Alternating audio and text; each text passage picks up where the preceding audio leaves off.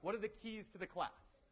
I've designed this class because I was an undergraduate vaguely recently, kind of, like in the 90s. And I know, that's not that recent. So, and when I was an undergraduate, what used to drive me crazy was classes with lots of gray areas where I wasn't sure what exactly I was required to do, and I didn't know how to, say, ace the class, you know?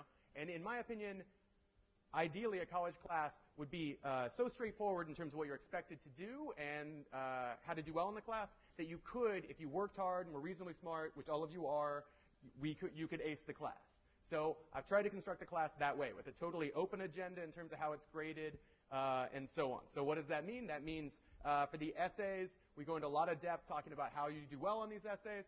For the exams, we have very thorough review sessions and review sheets, so you know exactly the material that you're responsible for, and then you can, if you work hard enough, ace those exams. And I want you to. That would be terrific. I would love that. So rule one for the class is show up. So I know that sounds really simple, and I'm webcasting it, so it sounds contradictory, but I want you to show up. And this class is constructed so that if you do show up, you're going to do pretty well. Because it's pretty simple how to do well in the class. It just requires a little bit of effort and showing up. And if you've ever noticed this, college classes disproportionately reward showing up, right? Like if you show up, do pretty badly on a few things, you can still pass a class, right? Like if you show up and you bomb an exam, you probably still get like a 50 or a 60. But if you don't show up at the exam, you fail the exam, you get a 0, right? And if you've ever had a 0 in a class, you know it's almost impossible to pull out a good grade after that. But you can show up and screw up an exam and still pull out like a B+ or an A-. I mean, that's what I've been told. I've never done anything like that in my life.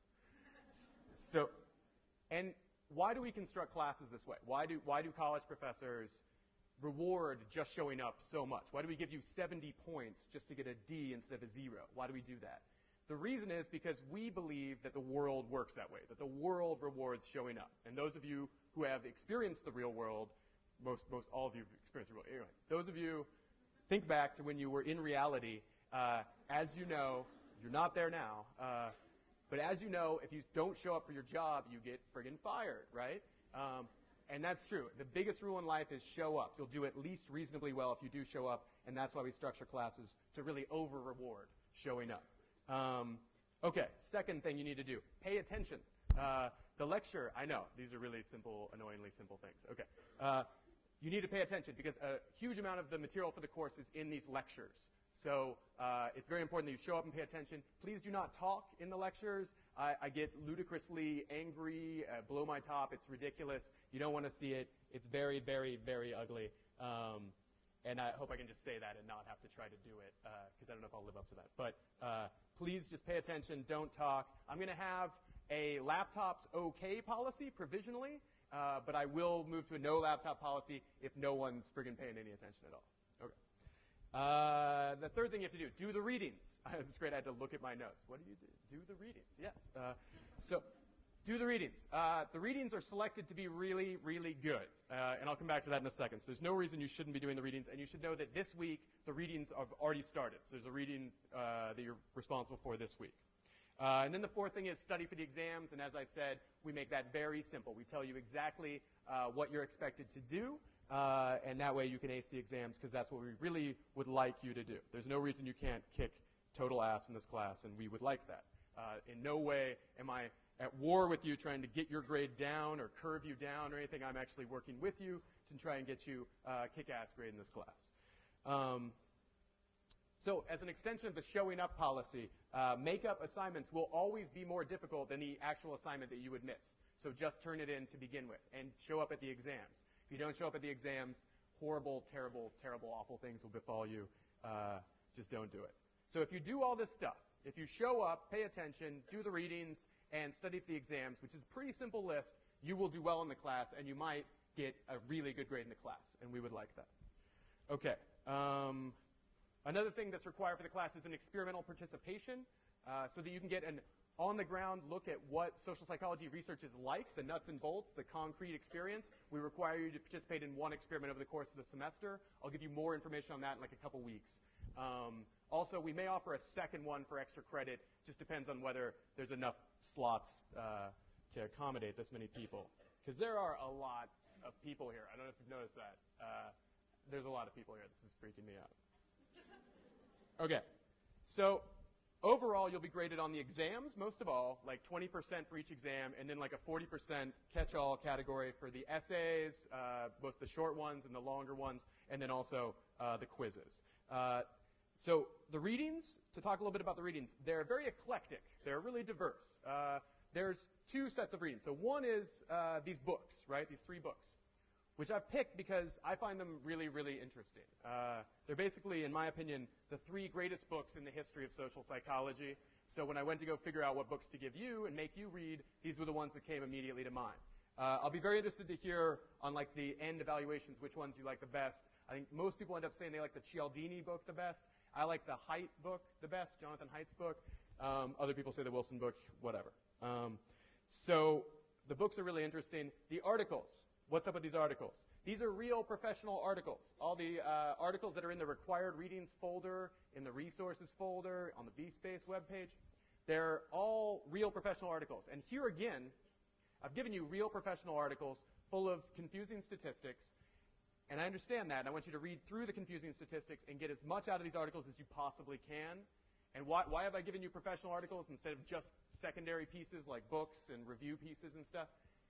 I've given you those because I want you to have some insight on what professors read and graduate students so that you can really size up what professors are doing when they do social psychology, and also maybe size up how into this you are. You know, because for advanced study in this area or in any area in the social sciences, you'll need to be reading these kinds of articles. And you maybe already are, and this is very pedantic to you, but if you're not, then this is an entree to academia in a way. This is the real stuff that we read, that we write, and I want you to have the experience of having to kind of muddle through them. Now, people, more than any other aspect of the class, end up skimping on this, and their grades suffer. At the end of the semester, we'll always have people lined up saying, I should have gotten an A, but I got an A minus. I should have gotten an A plus, but I got an A. I should have gotten a D, but I got an F, whatever. And when I talk to them, it's overwhelmingly clear that they're not reading the articles. So if there was one key to like not screw up this class, it would be don't skimp on the articles like everybody else friggin' does.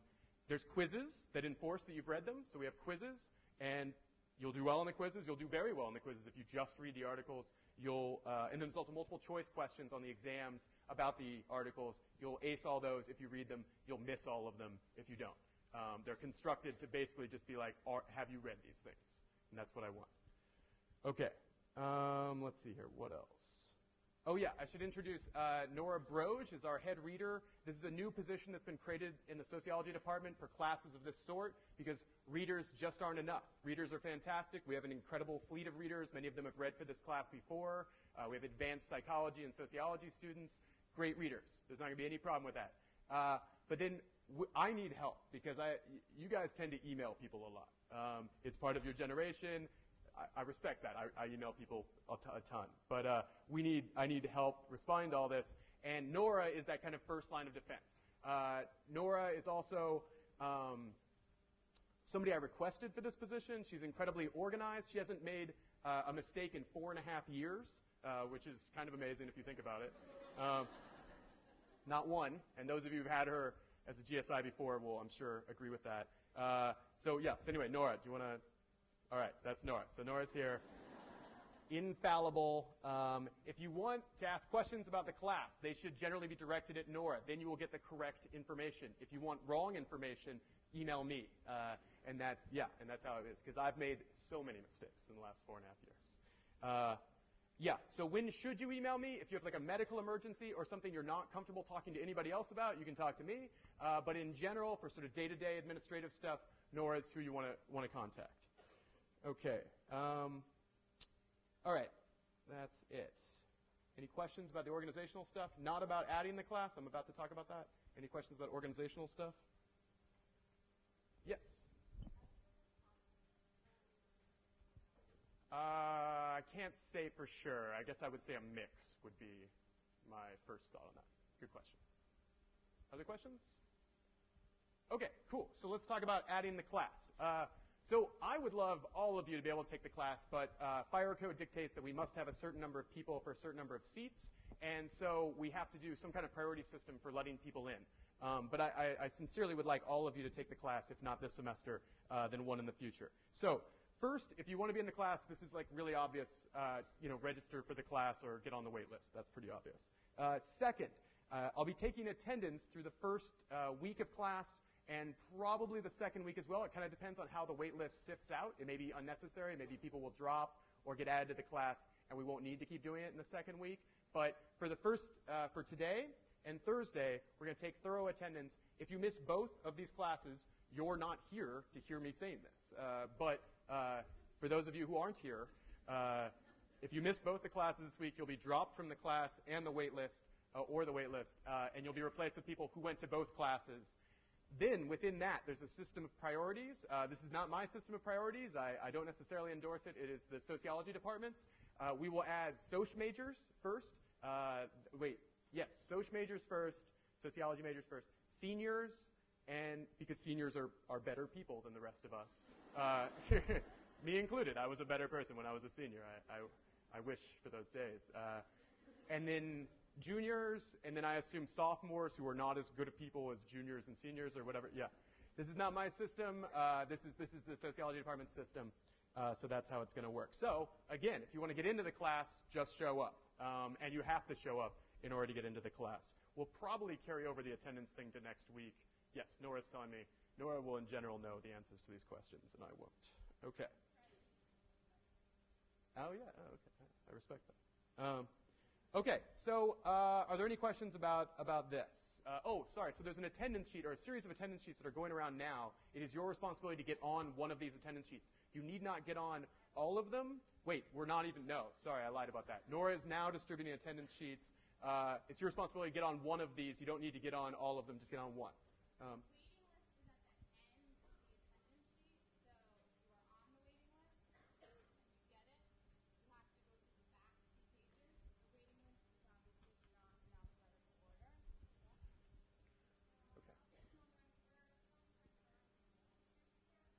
Yes.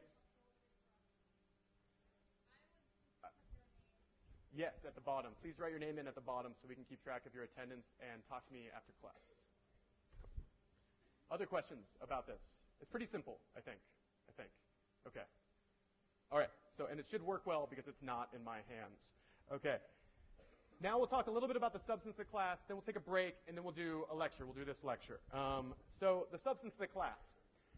I love the area of social psychology. When I was, you're not all, 19, 20, 21, 22, but when I was in your position, when I was an undergraduate student, I was aimless and wandering through the academic desert. I had no solace. I was adrift. I can't come up with anything else, but I was like that. And I was trying to find something I was really passionate about, something I could get really into. And then I registered for a social psychology lecture class that I've tried to basically pattern this class after. And it was taught by a graduate student, my friend Will Kalkoff, who now teaches at Kent State University, who's a really great guy. And I took this class, and I started to get exposed to sociology and psychology takes on human behavior and explaining our position in the world and our influence on the world and the world's influence on us, and it all just sort of clicked. Like for me, I was like, all right, I found it. I found the material that I find really fascinating, that I'm really passionate about. And so for me, this class is an effort to then render that to you, to give you the experience that I had.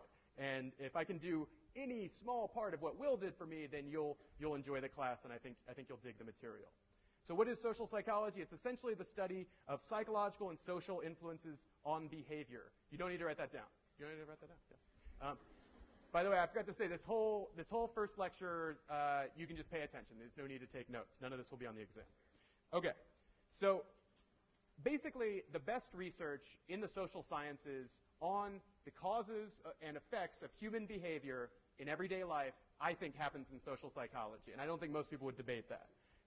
Social psychology, in social psychology, we try to learn why and how it is that someone would come into a lab environment and try to shock somebody to death or torture prisoners or conform to absurd stimuli. We also try to study interesting questions like, what are the non-conscious influences on your behavior? Is subliminal advertising real? What makes people cooperate? What makes people discriminate?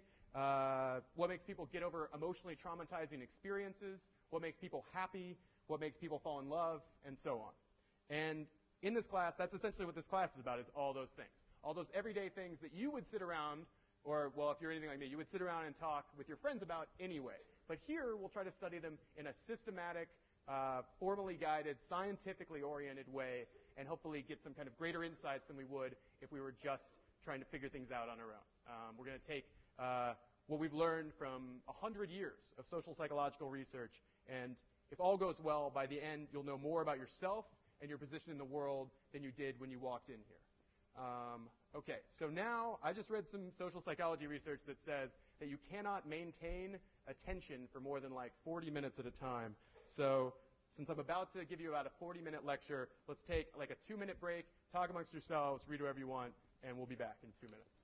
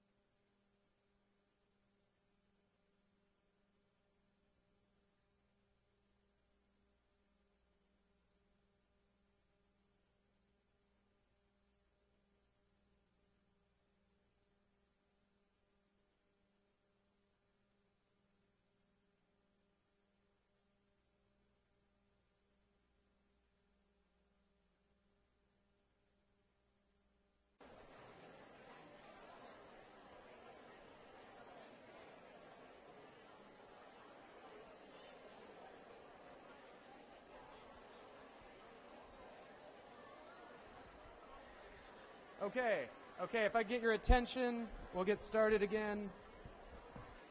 Okay.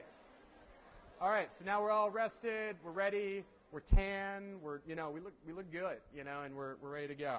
All right. So, a couple notes Nora told me to tell you. She doesn't like to speak directly. I'm just going to tell you that Nora said, wait to buy the books if you're on the wait list, because they might not let you return them. Is that anywhere?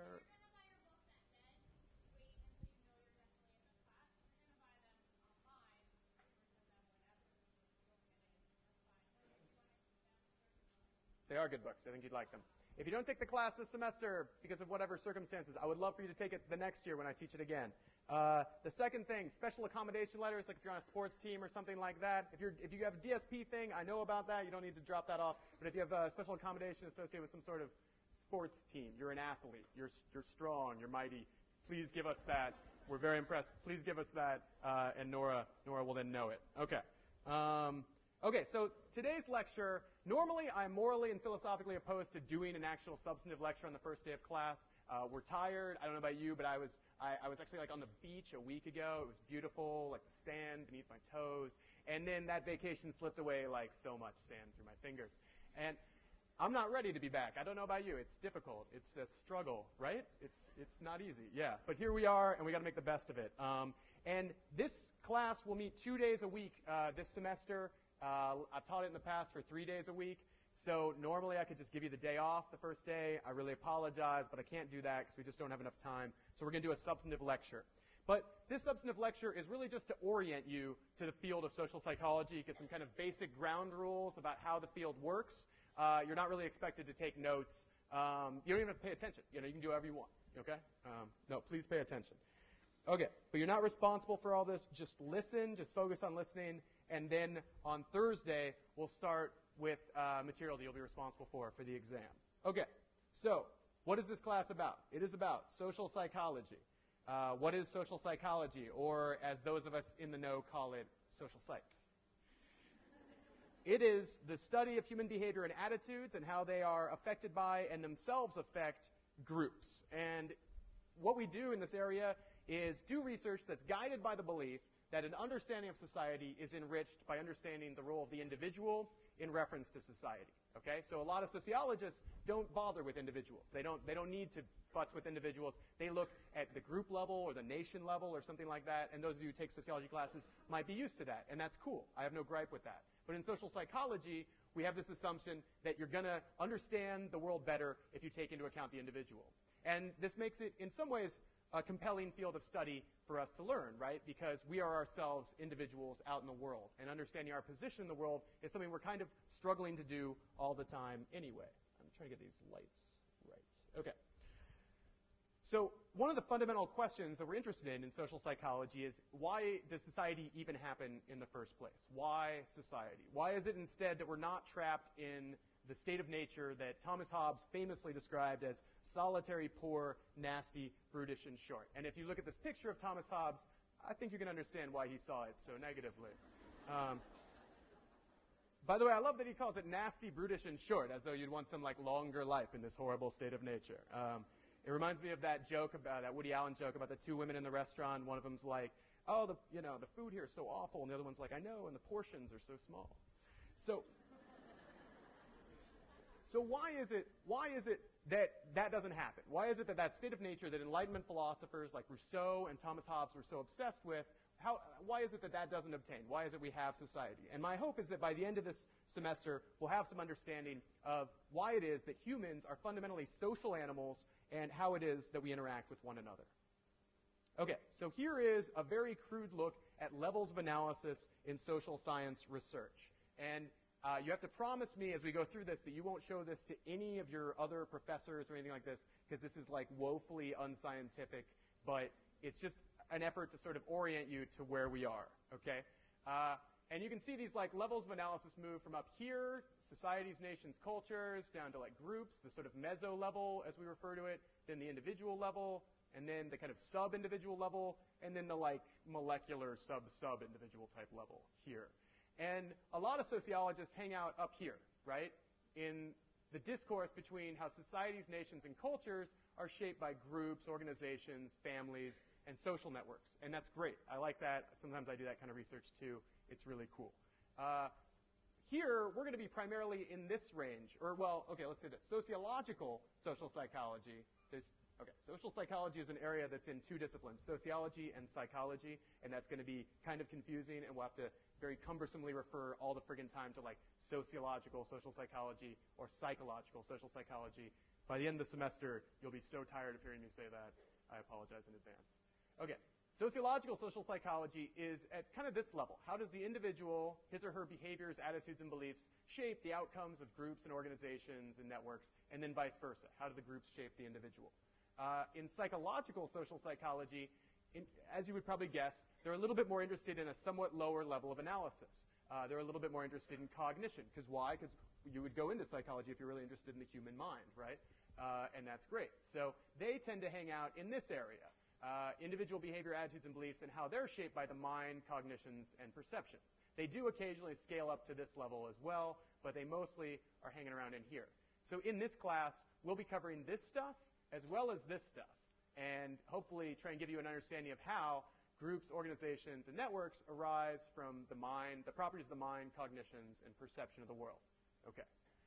More recently, really reductionism is a word for when scientists try to go down in levels of analysis. So really reductionist sociologists like myself are interested in the individual and stuff. Less reductionist ones hang around up here. Really reductionist psychologists go all the way down to here, to how neurons, genes, and even hormones influence behavior and outcomes in groups and such. So that's a very sort of ham-fisted, awkward sky view of the social sciences that, again, you've promised not to show your other social science professors. Okay. So within social psychology, here's another way to look at levels of analysis. Person to person, we do a lot of research of this sort, where individuals are interacting with other individuals, and how does that work? Stuff like cooperation, altruism, gift-giving. We also look at group-to-person influences. How does the group shape your behavior and attitudes? So like conformity or obedience dynamics. And then we also look at person-to-group. How are groups made up of individual actors who come together and influence group outcomes?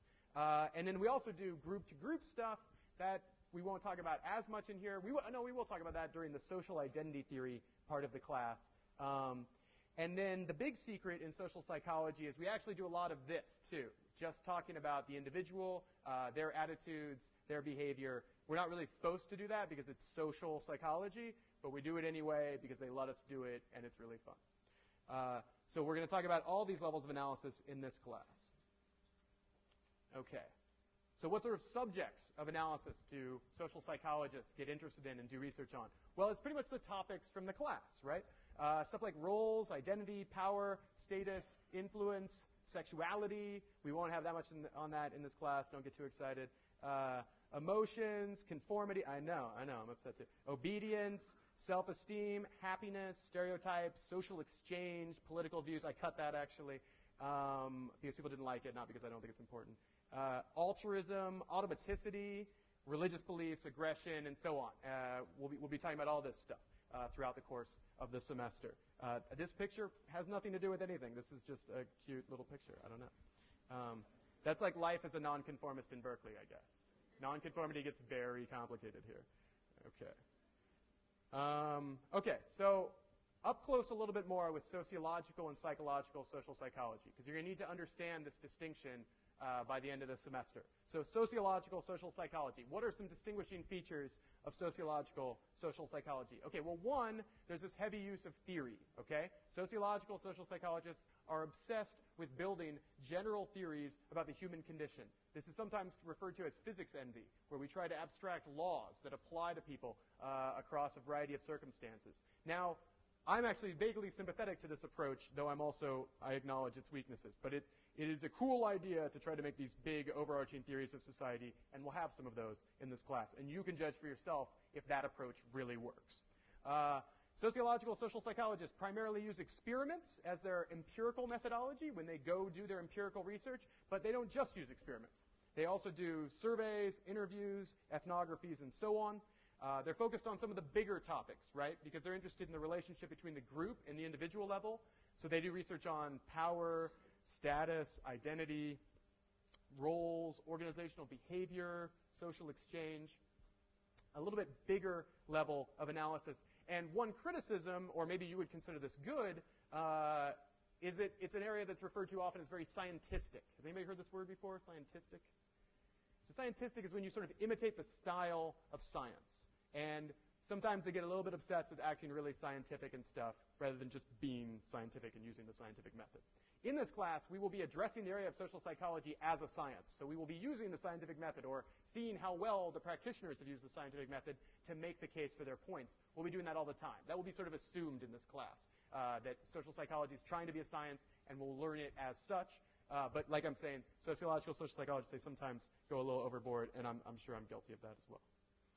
Psychological social psychology is different. It has its own strengths and shortcomings and features and foibles and whatnot. Psychological social psychology has very little theory, or the theories tend to be effects or biases or tendencies, like some sort of A to B relationship, not these larger, interlocking, complicated theories. They're trying to describe a lot at once. They're smaller, like effects and tendencies. Psychological social psychology, as you might guess, almost exclusively uses experiments. It's also higher media profile. They write these popular books that are really well received. They also get their research like in the New York Times and stuff like that because they think they're so cool, and they are pretty cool. And they're focused on a lot of topics like attribution, self-perception, social cognition, non-conscious influences on behavior, these sort of things that happen in the course of everyday life. I guess I should have finished talking about this. Oh, okay. Other stuff that sociological social psychologists are interested in, because I skipped this, include social structure and personality, mental health, the life course, emotions, ethnomethodology. Ethnomethodology is the biggest word that I know, no, I cannot define it for you. It's actually a joke that this is like this famously undefined word. You have to go to Howard Garfinkel at UCLA to find out what it means. Okay, so feel free to do that. Okay, psychological social psychology, much more tied to perception, attributions, and cognition, a somewhat lower level of analysis. So it's more individual level research. And it is also very interested in being scientific and using the scientific method, but maybe not so hung up on it. And why is that? Probably because in psychology, everybody's kind of doing science, right? Everybody's doing experiments, testing claims about the way the mind works, the way cognition works, the influence of genes on psychology, whatever. So everybody in psychology is trying to do science. In sociology, whether or not we should be taking a scientific approach is more disputed and contested. So in sociology, they get kind of hung up on, we're doing science and you're not, or whatever. They're really hung up on it. I'm in this area, so I'm guilty of all these criticisms. Okay, so unlike other areas in sociology, but like most in psychology, social psychology is very into being scientific. What is science? Science is a man pouring crude oil back and forth between graduated cylinders forever. That's roughly what science looks like. And that's what the experiment you'll participate in will be like. You'll just be asked to do that over and over. Okay, so what is science? Well, science is most of all people who use the scientific method. It's a social undertaking where a bunch of people get together and use the scientific method to test claims about how the world works and see how true they are, and then assess levels of confidence in these claims. So scientific method, here's the definition: a systematic process for evaluating claims about empirical observations and then organizing conclusions into cumulative knowledge. So what are the steps to the sociological method, or sorry, the scientific method? Okay, step one, cut a hole in a box. Just kidding. Step one,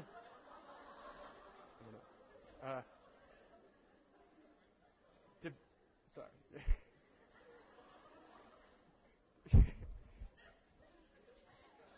Step one, develop some general idea, some claim, some theory about how you think the world works. Then operationalize it by making testable hypotheses. So you might have some big claim, like people have overconfidence in their behavior, and then you'll have some specific operationalized claim, like in this experiment, people will have overconfidence in their behavior in this specific way.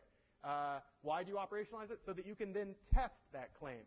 You test this specific hypothesis using some sort of data that you would have. It doesn't have to be an experiment, though experiments are a very useful methodology. It could be some sort of survey data, or you could go out in the world and directly observe people or interview them or what have you. Then you derive conclusions, ideally very modest ones, from your findings, and you publish. Or you don't have to publish, but you'll not get tenure if you don't. Then you don't I know it. Then you return to step one, and you do it all over again forever, for in my case, like 35, 40 years. And you learn to love it, hopefully. So you general idea, operationalize, test that specific claim, interpret those data, then come back, or maybe revise your general claim in light of the data, and do it again. And that's roughly the scientific method. Okay. Another thing that'll be useful, I think, is to have some kind of basic understanding of the philosophy of science. I love the philosophy of science. That's why this is here. I think it's really friggin' interesting. Other people don't always. Okay, so we'll do it in like 2 slides to spare you the depths of philosophy of science that I could potentially go on and on about. Okay, so the significant figures in the history of philosophy of science. The first 2 that kind of come up on the scene that sort of establish what science is, what the rules of science are going to be, are Descartes and Francis Bacon. Does anybody know which one is which? This one is Descartes, okay, and that one's Francis Bacon. It's very easy to remember them because Descartes had really bad hair and Francis Bacon had an awesome hat. Okay. So Descartes' big contribution to the philosophy of science was deduction. He said the way we're going to do this, the way we're going to generate new knowledge, is by deducing conclusions from what he called, or what people since him have called, first principles. Okay? So he says, well, what is the line that he's most famous for saying, Descartes? I think, therefore I am. Excellent. So what he did was he tried to derive some kind of basic principles and prove a whole bunch of things from the things he had high confidence in. So he said, well, I find myself here thinking, therefore I must exist. And that was sort of his first deduction. Then, if you read discourse on method or whatever it was where that appears, I think it's discourse on method, you'll see that his derivations get increasingly wacky and ridiculous after that. They just don't really make sense. And in a way, Descartes is a sort of gleaming example of how you can't just deduce everything you would want to know about the world from first principles. But nonetheless, in science, we often do deduction, right? We say A implies B, B implies C, therefore A implies C. And it was important of Descartes to establish the role of propositional logic in science. The next kind of significant person in philosophy of science is Francis Bacon, the guy with the great hat. He emphasized the role of data and experimentation, especially in his philosophy of science. And he said, this deduction stuff is ridiculous. I mean, just look at all the crazy propositions that Descartes came up with. The better way to do it would be induction. We'll look at the data, and then we'll induce some sort of general observations about the world, some sort of general principles about how things work from the data, okay? And in particular, we should do lots of experimentation. So he was the first sort of guy to triumph experimentation and champion experimentation. And I went to England at one point, to London, at one point in the fall, and saw the site, the exact site where he did his last experiment. This guy loved experiments so much that he was like on a carriage ride in the snow in London. It's a very beautiful image, I know, you're getting into this. And then he got out and he wanted to test the claim that like chicken doesn't degrade or whatever or go bad at colder temperatures. So he got a chicken carcass, filled it with snow, and then had another one that didn't, and tested this claim that way. But in doing so, he caught pneumonia and died convalescing in London. But you can go. I know, it's a very funny story. It's a very funny. It's very funny the way Francis Bacon died. And you yourself can go to London and experience this for yourself. If you're anything like me, you'll be so excited. It'll be ridiculous. Okay, third really significant philosopher of science, David Hume, comes along in the 19th century and points out, shouldn't be to anybody's surprise, science is really imperfect. And we don't really establish things with 100% credibility. It's always possible that our claims will be wrong. And therefore, our confidence in these principles, these ideas that we have, is always probabilistic, okay? The more tests that a claim passes, the better the support for it, the more confidence we have in the finding. But we never reach 100%, right? So we think we had it down with the law of gravity, right? Isaac Newton seemed like he had it all straight, and he did have it straight. He had 99% of the story right, but then Einstein comes along in the early 20th century and says, well, you didn't quite get it all right, and it turned out even the law of gravity was relative. So David Hume says you need to always have probabilistic confidence in your findings, and nowhere is that more true, perhaps, than in social science. Okay, cool. And if you take just these philosophers of science and put them together, you have a pretty good synthetic philosophy of science right there. Because in reality, what we do in contemporary science is we use deduction and induction. We don't use the pure form of either. And we use inductive empirical knowledge to test claims that are deduced, and then we have degrees of confidence in those claims. So then, and this stuff, I mean, you really don't get this many places, but I'm obsessed with it. Then in the 20th century, things got really wacky. Here's this guy, Karl Popper, who I really like. He's like a hero of mine. That's really dorky. Karl Popper had this idea of falsifiability, that this was a critical criterion in science, that you have to be making claims that there is some pattern of data where they could be disproven. And if you're making claims where there isn't a pattern of data that could disprove it, then you're not making real scientific claims. So he would say that Marx's claim that the only way to understand society is in terms of class struggle, he would say that's really not a falsifiable claim. That's more like an orienting statement, a sort of philosophical statement. You can't really dispute it. If you did, people would just say, no, really, the only way to understand history is the history of class struggle. But he would say other claims of Marx's are scientific, like religion's the opiate of the masses, that the more religious you are, the less class conscious you'll be. Well, you could go out and test that, right? And there could be some pattern of data you would get when you tested it that would, give you less confidence in it. I've done that. I've tested that claim. It didn't go very well, and I had less confidence in that claim afterwards. So that's his idea, this falsifiability criterion. It's kind of counterintuitive. You have to have some claim that could be wrong in order to be really making scientific knowledge. He also has another idea that's a good one, too, which is that theory competition is central to how science works. And it's essentially the boxing champ model of science, that theories sort of go to battle with one another, and whichever ones work best for describing reality are the ones that we accept at that time. It's always a probabilistic acceptance, but those are the ones that we accept at the time. So, for example, in the 16th and 17th centuries, there were debates about whether, or especially the 16th century, there were debates about whether the Earth or the sun was the center of the universe, whether we should have a geocentric or a heliocentric model of the solar system. And why is it that the heliocentric model of the solar system won this boxing match? Well, it described the data better. The geocentric model of the universe just didn't account for the movement of the stars in the sky as well as the heliocentric model did. And so that's why we came to accept it. Other philosophers of science, we won't spend a lot of time on this. Carl Hempel, really cool. He said scope conditions matter. You need to state when your propositions are true because nothing's true all the time. Water may boil at 100 degrees centigrade at sea level, but it won't at the top of a mountain. Nothing is true all the time. You have to have scope conditions that modify and clarify when your claims are true. Thomas Kuhn, he made the contribution. He was essentially a sociologist, and he was here at Berkeley, and he said that science is a social process, and conformity pressures suppress creativity. So he's kind of coming along like David Hume did and saying science is imperfect. It's not a perfect process. He said, actually, he had this really good idea that like theoretical programs and paradigms, they don't tend to go away just because the data fails. Their main proponents have to die off, was his claim. And that when they die off, then you can get kind of quick revolutionary change in science. Then Imre Lakatos, great name. His contribution was that empirical tests are fallible. You can't just look at the data to make conclusions about theories. Sometimes the data will not support your theory, but it'll be your data that sucks and your theory was good, which then we're just down the rabbit hole. We don't know what to do. And then Stephen Toulmin, he's really cool. He talked about counterfactual theories. This is starting to go on. Okay. Okay. So what are some more important things about philosophy of science? Often there is more than one theory or explanation for the observed facts, and the two theories might account equally well for the facts. However, what do we do then? We apply the principle of parsimony, and we go with the theory that's simpler. And going back to the geocentric versus heliocentric models of the universe, which I'm sure you were hoping I would return to that, and I'm going to go back to that. That's good. So in this case, they kept modifying the geocentric model of the universe by, as they charted the movement of stars that they would predict as they would move through the heavens, they would find that it didn't conform very well to their geocentric model. So what did they add to their theories?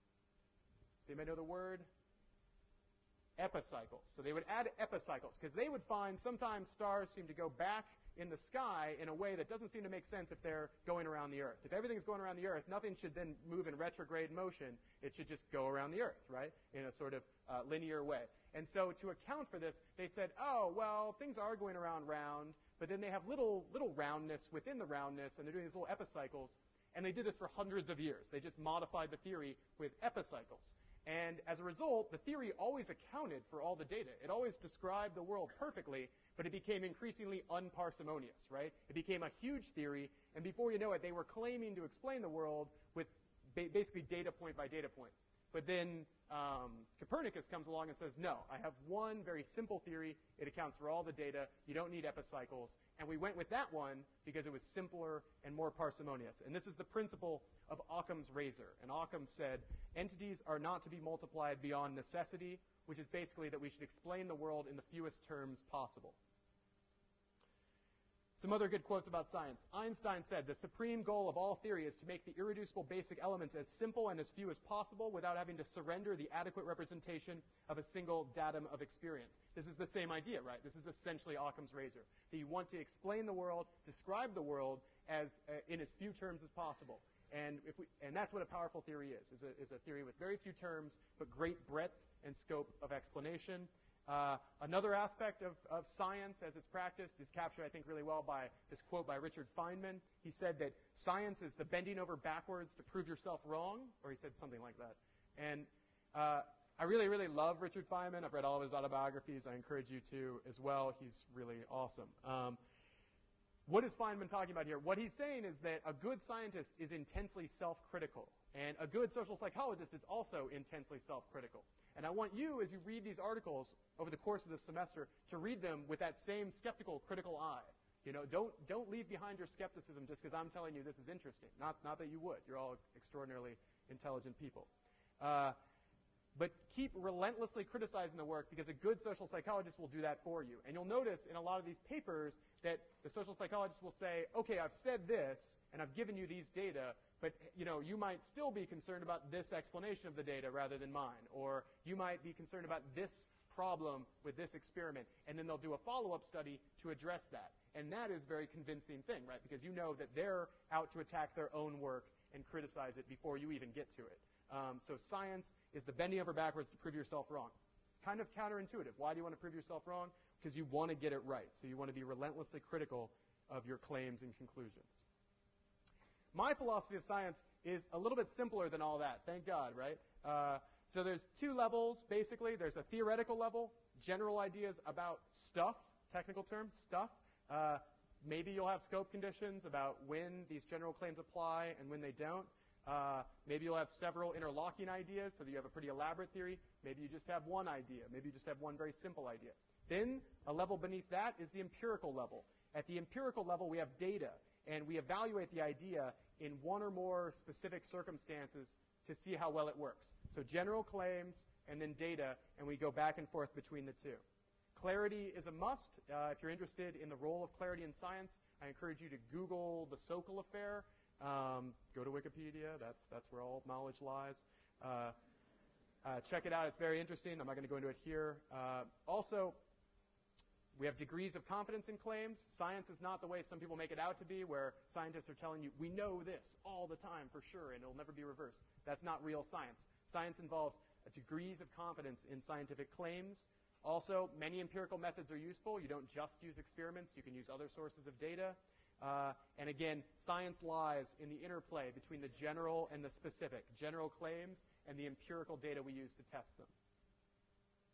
Okay, a brief history of social psychology. We're really making progress now. Okay, so we've covered like 2,000 years. No, we're going back 2,000 years. Okay, so people have been doing social psychology for a long time. If social psychology is observations about the human condition in relation to society, how humans give rise to social order, how people are fundamentally social animals, and the causes of their behavior. If that's what social psychology is, then people have been doing it forever, right?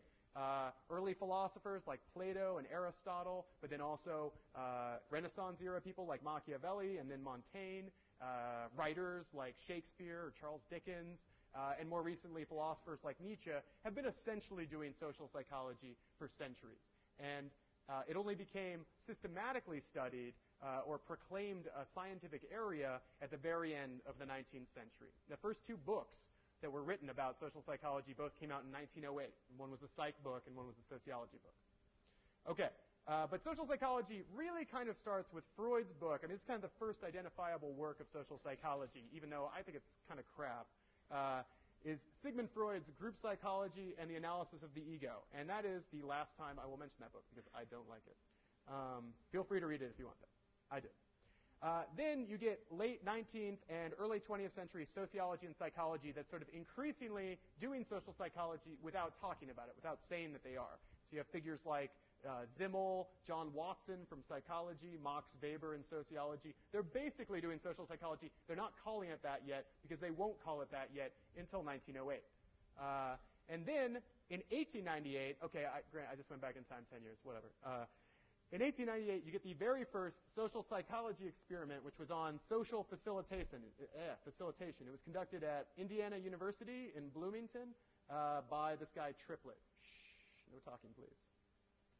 And this is a chart of the findings of the very first social psychology experiment. You are responsible for this on the test. You have to be able to trace that on just freehand. It's not that funny. Okay, so, but I tried. So this is Triplett. Basically what he did was he had people wind like a reel, like they were fishing, although there were no fish. That's kind of boring. That's one thing you find with social psychology experiments, kind of boring for the participants. So they wound these reels, and then they would either do them in the presence of other people or alone, and he had this idea that he was testing of social facilitation, that when you're in a social setting, you'll wind it faster, it'll facilitate good behavior or whatever. He wasn't very specific about why social facilitation works, but he was right. As you might guess, he was totally right. And I want to say this line is that somebody alone, and this is people together or something. Who knows? And we don't put your name anymore on the findings, by the way. So that's totally screwed up. We don't do that. So, and this, just to show you like how different but also not different social psychology is now, this is a graph from a conformity study that you'll be reading, I think, next week. Well, you know better than me. You're looking at your syllabus. And this is some work by Matt Solganic, who's a good friend of mine, a really cool guy. And he did this online experiment with like tens of thousands of participants, like downloading music under different circumstances. And this is like a graph of how they did it. I don't even understand this, but if we were talking about the paper, I promise you I would. But in any event, it's kind of cool that it's like, on the one hand, really different, right? Like this graph looks way, way more fancy and carefully done. It's generated by a computer. It's got tens of thousands of data points rather than like Michael, Sally, and Jen, winding a fishing reel. But at the same time, it's not that different, right? It's kind of the same basic thing, and we're still doing the same thing. And accordingly, in this class, you'll be seeing findings from across like 100 and some years, and we'll still find relevance in work that was done in the 1930s, as well as stuff that's being done now. Or I'll try to get you to see that. Okay, so the history of social psychology continued. Around 1900, 1908, it branches off into sociology and psychology branches. These two branches communicate with each other some, and then gradually don't, and then they start passing each other in the hallways and like hissing at each other and like making fun of each other's children and like low shit like that. In sociology, from like 1900 to 1940, you get the rise of symbolic interactionism, which we'll talk about over the course of the class.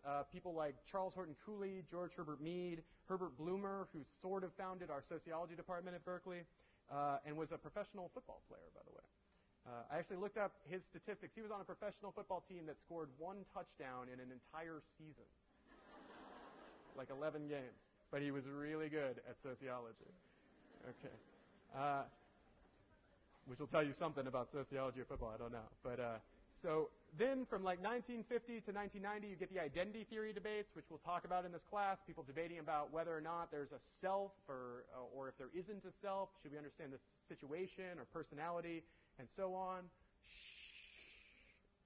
From 1960 to 2000, you get the rise of exchange theory, people debating about how best to think of social exchanges between people. 1965 to present, status characteristics theory. More recently, there's been a greater diversification, but then also theory integration. None of that's meaningful to you. You're just like, what are you talking about? Okay. The history of psychology, psychological social psychology, also interesting, a little bird's eye view. From 1920 to 1940, Kurt Lewin came to the U.S., studied at the University of Iowa, talked about field theory. That's some obtuse stuff that we will cover. In 1937, you get the famous Sharif conformity experiment. Is anybody familiar with the Sharif conformity experiment? Please raise your hand. Okay, good, because we're learning it in this class. So for most of you, that'll be new. In 1951, the Asch conformity experiment. In 1957, 1959, through the 60s, people were obsessed with cognitive dissonance theory. They ran a variety of really screwed up experiments on poor undergraduates such as yourselves. In 1958, Fritz Heider invented balance theory. That was awesome for people like me. In 1961, the Milgram obedience experiment started. Have you seen the Milgram obedience film? Raise your hand, please, if you have. Oh, my God. You will have the option to see it again, of course. Of course. From 1970 to the present, there's been this extreme diversification and explosion of research. Psychological social psychology is now an enormous area, publishes just a huge number of articles every month. No one person reads all of it anymore. It's impossible. It's this huge area, and it's very fascinating. It's also, I should tell you, in terms of numbers of people and numbers of studies and numbers of papers produced, sociological social psychology is far smaller than psychological social psychology. But over the course of the semester, I'm going to try and demonstrate to you that both have something to offer and both are really awesome. Okay, so as we wrap this up, should you take this class? That's the big question, right? Do you want to take this class? At this point, you're probably like, well, the teacher is a big turnoff, but the material seems interesting. That's fair. You're gonna think that for the next 4 months. I would compare your decision to take this class. I would humbly compare this to your decision to stay in the matrix or not. Right? It's no less than that. You should be very suspicious and skeptical at this point. Please don't pack up your books. We're not done yet. Okay, so you have 2 options, right? You can stay in the world of ignorance and illusion and not know social psychology. How did you make it to here, really, not knowing social psychology? I have no idea. So you could take another class. What will happen? Your girlfriend or boyfriend will leave you. You will be forced to drop out of school because you'll lose all intrinsic desire for academic achievement. That's inevitable. This is based on data. I wouldn't lie to you. This is the people who have opted out of this class in the past. This is what's happened. You'll become a total failure. And, that's up to you. That's all up to you. Alternatively, you could take the class. You'll become more attractive briefly upon the decision to continue in the class. Like within a month, we'll all be the most beautiful people on campus. You'll become wealthier as well. I don't know how exactly that will happen, and that's not technically a promise, but I have observed it. You'll learn the meaning of life. You'll attain enlightenment. And in general, your life will be a lot better. Just like what happens in the Matrix when he takes the pill, right? But in all seriousness, the decision to take the class is a little bit like that, right? And I want you to think back to like when you decided to go to college. When you decided to go to college, you had some explicit reasons for doing it, right? If you're anything like me, you went to college because you were supposed to go to college. Your parents expected you to go to college, and you could go to college, and we should be fortunate for that opportunity. Other people go to college because they want to better their station in life, or some people go to college actually for the reason where they want to learn all this stuff, and we do encourage that. There's a lot of reasons people go to college, but I would say that one of the implicit reasons that you decided to go to college was to live the examined life, right? Because you wanted to understand your position in relation to the world, and you want to understand the world better than you did before. Yes, you did it to get a middle-class job. Yes, you did it because your parents expected you to, or your brother expected you to, or people expected you to. Or maybe you did despite the fact that people didn't, they expected you not to go, whatever. An implicit reason was you wanted to understand the world. And you tacitly made the decision that the unexamined life is not worth living, just like Socrates said. Cool guy. I couldn't get the real picture. I'm sorry. And I'm with you on that. I think that's what college is all about, is better understanding your position in the larger world. And you can get that in physics, and you can get that in chemistry. I think you can get that in literary criticism or literature, whatever we call it here, whatever. I think you can get it in all those places, and I think you can really get it in a social psychology class, because that's essentially what the class is all about, is your position vis-a-vis the social milieu, how you make and constitute the social order, and how in turn the other people around you shape your life and your decisions. And if you take this class, hopefully you'll learn more about your position in the world. And yeah, so if you're ready to do that, we'll be here Tuesdays and Thursdays at 11 a.m. And hopefully it'll be really interesting. So have a great day. See you on Thursday.